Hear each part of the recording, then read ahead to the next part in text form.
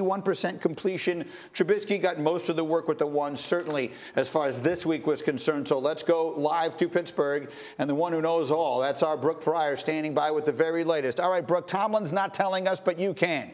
What is the latest with the quarterback competition? Will it be Trubisky or will it be Pickett? Look, Greeny, I think the guy that started out as the favorite going into the preseason is ending it as the favorite, and that's Mitch Trubisky. He got to play an entire half, and he ended on that 2-minute drive like you guys referenced. That's the first time he's had the opportunity to be in a 2-minute drive situation in a preseason game. To me, the Steelers have been telegraphing their favorite all along. Trubisky has started each of the last 3 preseason games. Kenny Pickett did get varsity action in the second game, but he came in the second half in this one. He was playing with the second-team offensive line, had the second-team talent. So at this point, I believe the favorite here is Mitch Trubisky. But like you said, Mike Tomlin is not telling us right now. Well, we have no more games or anything like that. So when should we expect Tomlin to make this announcement? He said he'd do it at his leisure. When should we expect that to be, Brooke?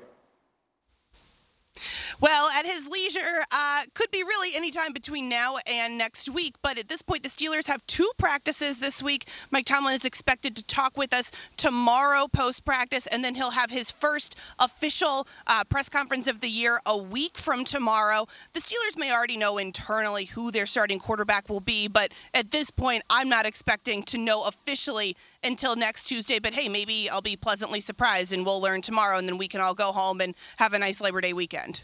Perhaps. That said, you were in here with me about a week and a half ago before I went away, and we were talking about this quarterback battle. We both expect it to be Mitch Trubisky, who is the starting quarterback. But how would you describe, from what you hear and what you have observed, about how long his leash will be? Because we know there are a lot of people excited to see the rookie.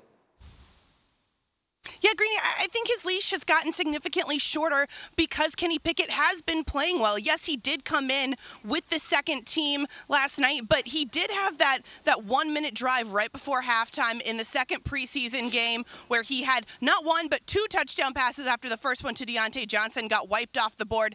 At this point, I think that Kenny Pickett has shown that he has improved dramatically with the game work that he's gotten. The Steelers, though, told me this is what we expected to see from him all along. Matt Canada told me this is the quarterback plan that they put together back during the offseason. They haven't deviated from it at all. But still, I think that Kenny Pickett came into this preseason looking to solidify a backup job. He has done that, but he is hot on the heels of Mitch Trubisky. So if Trubisky stumbles, I think that Kenny Pickett's going to be right there, ready to make his debut.